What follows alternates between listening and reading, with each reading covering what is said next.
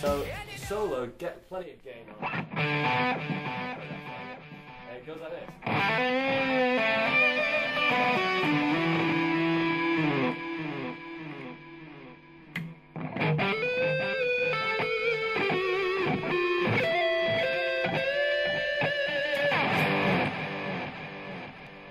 Alright, so that is using a few different techniques there. Lots of hammer-ons, lots of vibrato, lots of pull-offs, all that sort of stuff. That's the sort of stuff that's going to make you sound more of a professional guitarist than just someone who just sort of sits there and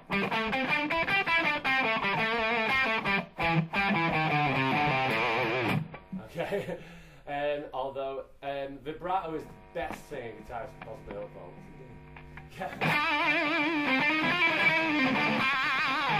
You can do vibrato in so many different ways. You can do it to make something sound more sweet. You can do it to make something sound more aggressive. So if you're into your Zach Wild, you might even throw in a little pinch harmonics as well. So let's go through the solo. Starting off with, as I say, some hammer-ons. Straight up, and then a little half note bend on the B string, on the G string at the B note. So we're going up and down. And then when we get to this D note on the B string, what we're going to do, rather than just pick it straight, it should sound fine. But what we're going to do is we're actually going to add a little tapped harmonic. So what you do whenever you're doing tapped harmonics, you're going to play that note, but rather than just playing it straight, we're going to tap it with usually I use my middle finger, and use my middle finger and tap that same note but just up the octave. So there's lots of different ways of doing that. Some people would pick the note with their pick with this hand and tap it. That's probably the better way of doing it, but it's just a little bit harder. And if you're in the middle of doing something quite fast, it's hard to be precise. Whereas I just think if you smack it nice and hard, you get a pretty good effect as well. Okay, so let's throw that all together. Okay, and then we're going to go down this little pattern here. But again, we're not going to do it as simply as that. We're going to tap every note. Okay, and when you got your delay on,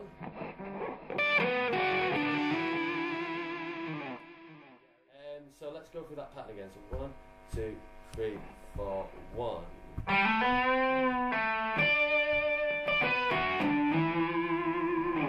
Then we're going to do the exact same thing again, pretty much note-wise, just up the octave. So we're going to start, you can either start on the G note here, or sometimes it's easier to just start with the O and then another hammer on, doing all the same things, just above the octave. So, okay, so all I have to say is we're going to but this time we're not going to go to this note or this note, we're going to go to the G note here. And then a little slide down, just a semitone to the F sharp. And then another semitone down to the F. And this is where we do like a little sweep. Okay, so there's another technique I didn't mention before, it's a little sweep. It's dead easy, it's actually a major 7th sweep.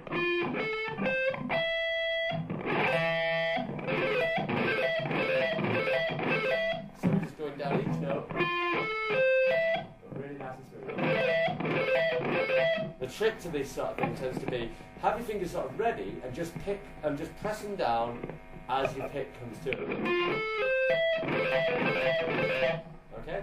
And then when we get to that E note on the end, so we're going to go, and then we're going to get to this note on the B string here, it's the 13th fret, and then a little semitone pull down.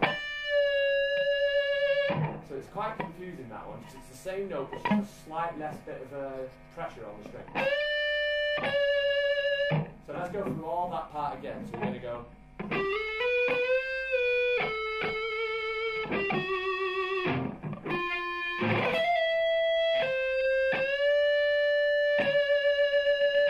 it's quite odd, that last note. And then we're going to finish on the G note. A G chord even down here.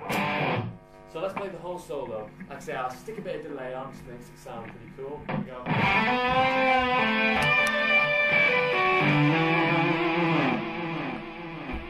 And the same thing on the octave.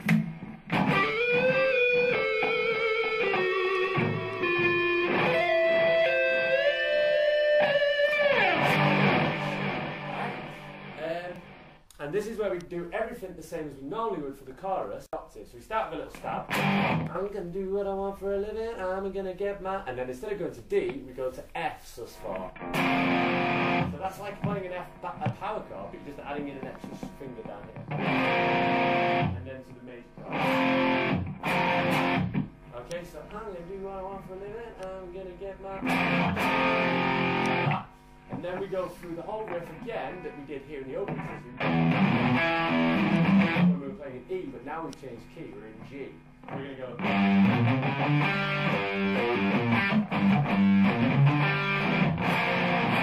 Okay, and when we put that together.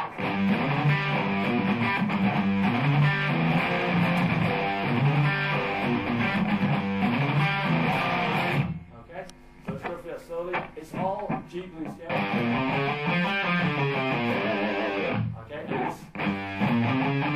So remember, we're running straight up, and then down to the octave,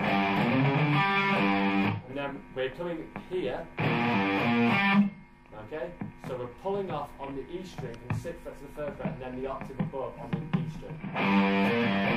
Let's put it over together.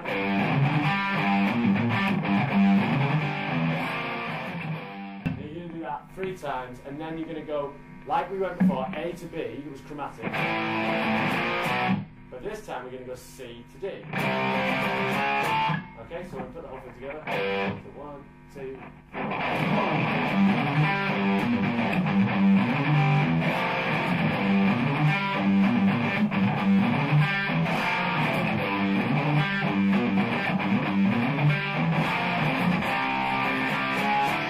Okay, and then we go through the riff again. But this time,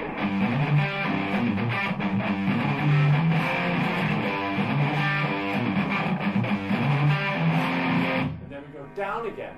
Now this is, we're probably, not many artists probably do this, but change key and then go back to the key they started in, but that's what we've done with this song.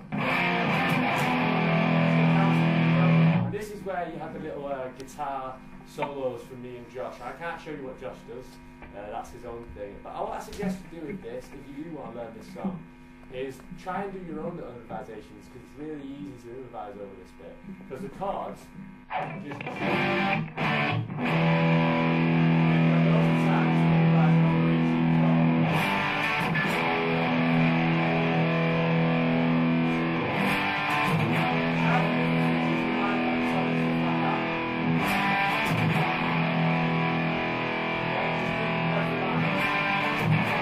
just show you some of the stuff I do. The first lick I do is this,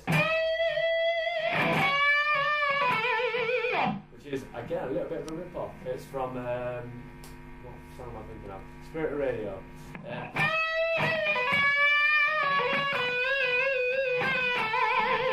I just took that and sort of changed it around for myself, which is what you guys should do.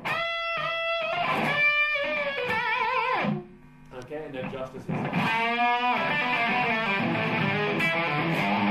And then we just sort of keep trading licks. And then he does. And then we just keep messing around doing different things. If you want to go really, really crazy, just do a little bit of tapping. That sort of stuff. Or like lots and lots of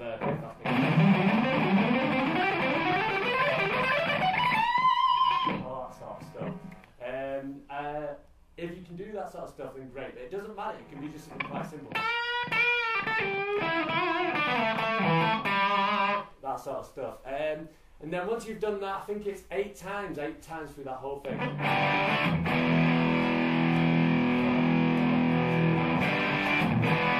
Going through that again and again.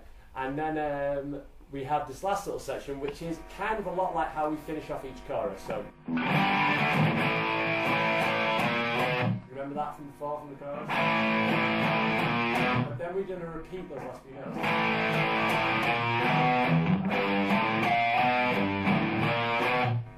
So we're going to go.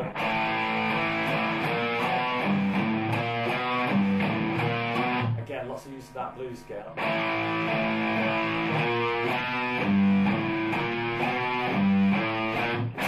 And then a little drop down now to the F.